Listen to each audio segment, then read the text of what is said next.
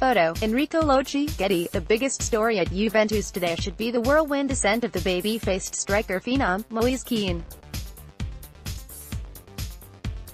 Yesterday, the 19-year-old Italian of Ivorian descent scored the match-killing goal against Cagliari, his fourth goal in his last 4 games for club and country.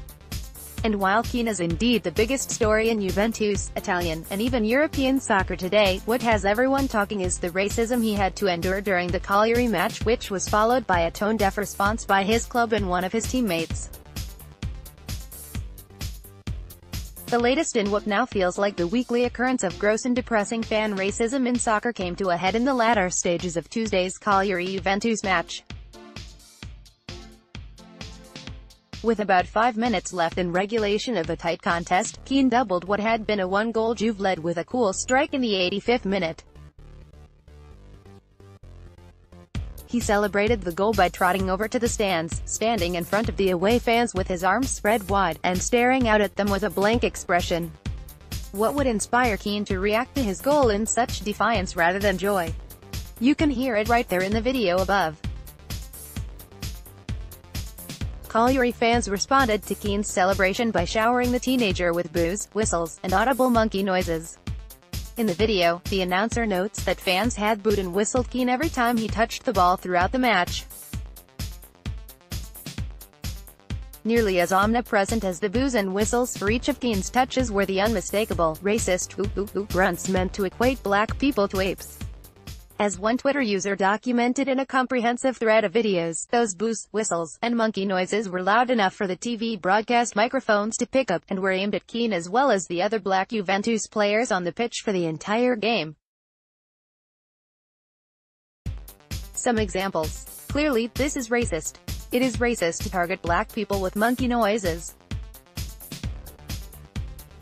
It is racist to boo and whistle black players for no reason. Kean, Alex Sandro, and Blaise Matuidi have never done anything to raise the particular ire of Cagliari fans, and if anything, Kean should be one of the more universally liked players across Serie A's stadiums, seeing as he is Italy's most promising young striker and scored 2 goals for the national team just over a week ago, other than their skin color. Clearly, this racist treatment was what Kean was responding to when he stood before the hostile crowd in triumphant defiance.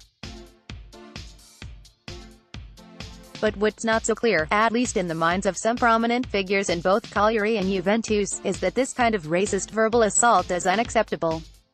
Cagliari president Tommaso Giuliani did the most work trying to excuse the inexcusable. He's argued that Kean was the one at fault for provoking the fans' racism by standing quiet and still after he scored. "I don't want people to start being self-righteous about it," he told Sky Sports Italia in an interview, according to Football Italia. If Federico Bernardeschi had celebrated like that, he would have been treated exactly the same way by our fans. If Paulo Dybala had the same drama queen antics after the goal that Matuidi did, he would have been treated exactly the same way. Giuliani continued, "We cannot go around calling the entire Cagliari crowd offensive things. If there were racist jeers, then our fans got it wrong, but it happened because of the celebration and would have happened even if the goal scorer had a different color of skin. All I heard were whistles and jeers, but if you with your microphones picked up a few isolated racist insults, then of course those were wrong, but there's no need to be self-righteous about it and cast a shadow over the entire Cagliari fanbase or the club." The president of a club with racist fans excusing those fans' racism is predictable, said, "Certainly, and stupid, too, but predictable." Less understandable was Kean's own teammate, Leonardo Bonucci, making the same argument in his own post-game interview. From Football Italia, Kean knows that when he scores a goal, he has to focus on celebrating with his teammates. He knows he could have done something differently too. Bonucci told Sky Sport Italia, "There were racist jeers after the goal. Blaise heard it and was angered. I think the blame is 50-50, because Moise shouldn't have done that and the Curva should not have reacted that way. We are professionals, we have to set the example and not provoke anyone." Thankfully, many soccer players around the world aren't as dumb as Bonucci and have called him out. The most prominent has been Manchester City's Raheem Sterling, who has emerged as one of the most thoughtful and outspoken opponents to racism in the sport. Not that Bonucci's dumbass deserves all that thoughtful of a response, mind. Lyon's Dutch forward Memphis Depay got in on the action by tweeting at Bonucci to express his disappointment in the Italian's comments. Mario Balotelli, Paul Pogba, Patrice Evra, Kevin Prince Boateng, Christian Benek, and Christian Kabasel are some of the other fellow pros who backed Kean on social media.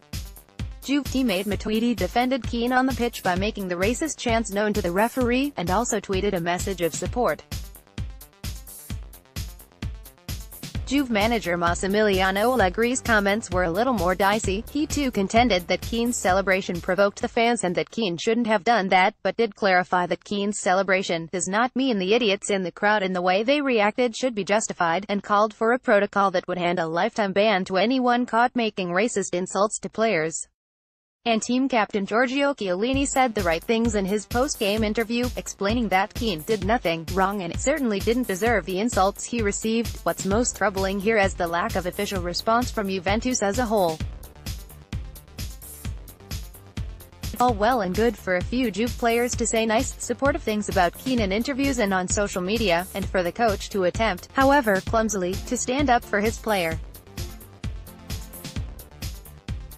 Still, you'd think the club itself would want to send an unequivocal message to the world that they will not stand for racist attacks against their players, and will not abide the kinds of sentiments Giuliani and Bonucci expressed. Instead, all the club has done to address the matter is retweet Matuidi's. Apparently, the only thing Juventus and the club president feel strongly enough about to go on the record and state the party line is to deny a victim's account of rape with it involves their biggest star, Cristiano Ronaldo.